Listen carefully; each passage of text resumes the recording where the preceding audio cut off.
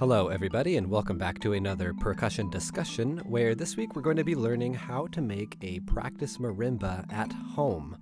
Down in the description I've included a list of different lengths for cardboard depending on the length of marimba you want to build. So first of all, get that cardboard and measure it out to the appropriate length for you. I'd like to welcome back my special guest from the last video, Mineral the cat. The cat is not a requirement, so please include at your own risk. You'll need a permanent marker in order to make marks now and later, and you'll need a good pair of scissors in order to get through the cardboard.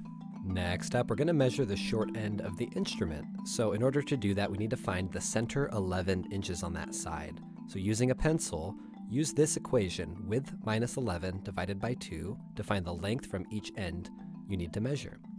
The other side needs to be about 30 inches, but this side is not as important. So just measure to the end of the cardboard if you're close to 30 inches. If you'd like to be exactly 30 inches, feel free to do the extra cutting. Now it's important to recognize that the near edge of the instrument represents where the chord is, not where the end of the bar is.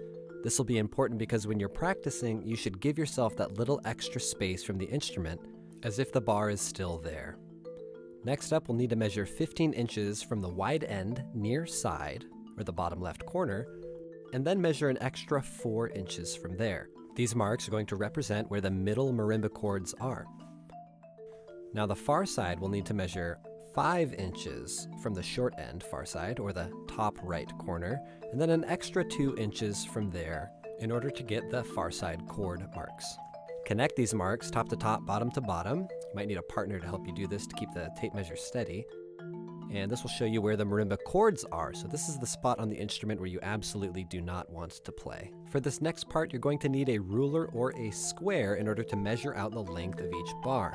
Refer to the bar width chart that I supply below in the description in order to get the sizes that you need, and be sure to add a 1/4 inch after each bar. Now, it'll be important to write in the note names as you go so you can keep track of where you are and be sure that you don't accidentally measure some bars too wide or too narrow. Trust me, I'm kind of a zone-in type of person, so I did this many times myself while trying to record this video. It might help to add the octave, so this instrument I'm creating is a 4 octave, so it starts with a C3, then you might include a C4 and a C5 just to keep track of where you are. After that, grab the square from your partner, give them the pencil, and then give the square back to your partner.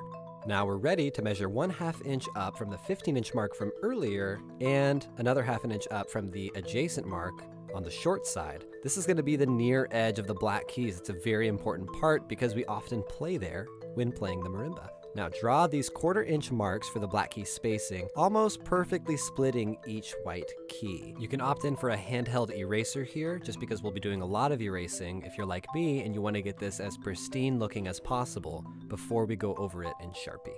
Next up, we'll be erasing the non-existent black keys that are found between the notes B and C and E and F. It's very important to do this so that you don't accidentally create some sort of alien marimba that no one's ever seen before. All right, once finished up with that, then we can start going over our marks in Sharpie. Now, it's really great to have a square here, or maybe just something with a right angle on it that you can get some Sharpie on, so that the look of the bar is very clean. While this is happening, it's important to realize that the top of these bars does not represent the edge of the bar, but where the top chord is. The bottom edge of the black keys, however, does represent the edge of the bar, and you'll see a faint line going through the black keys, which represents the marimba chord. And there we have it, people. Your very own stay-at-home practice marimba. Now, it's important to know that this won't give you any pitches. I hope you realized that when we got into this. This odd little art project rather gives us the opportunity to experience the spacing that we would find on a standard instrument at home. All right, that wraps up this episode. Thank you for tuning in. Fold up your practice instrument and stay safe.